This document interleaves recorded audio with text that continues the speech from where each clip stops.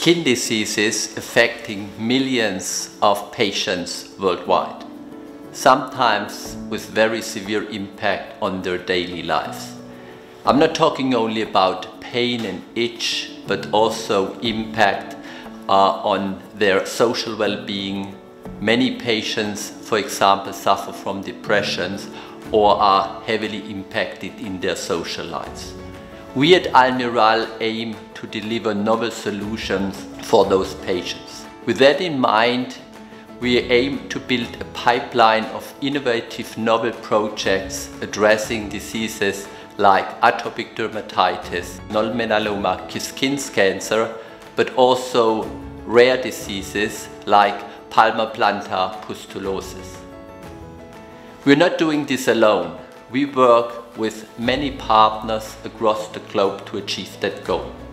Earlier this year, we have signed collaboration agreements with the University of Michigan, the University of Dundee, and the INSERM in France.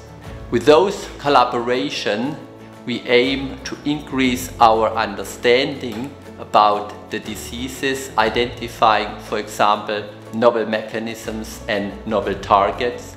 We want to access novel technology and also aim for novel therapeutics approaches. Those collaborations are part of an initiative we call SHINE. That is a research-based initiative where we work together with academic institutes around the globe, aiming to increase our understanding of skin diseases and finding novel solutions for patients. We're also working with a number of companies accessing novel technologies in the drug discovery space. For example, earlier this year we have signed agreement with Evotec, which is a leader in small molecule discovery and early development. We have also signed agreement with Aplexis and Almirall discovery technologies to access the latest monoclonal antibody technologies, and with the Institute of Research in Biomedicine in Barcelona to work on so-called glue degraders.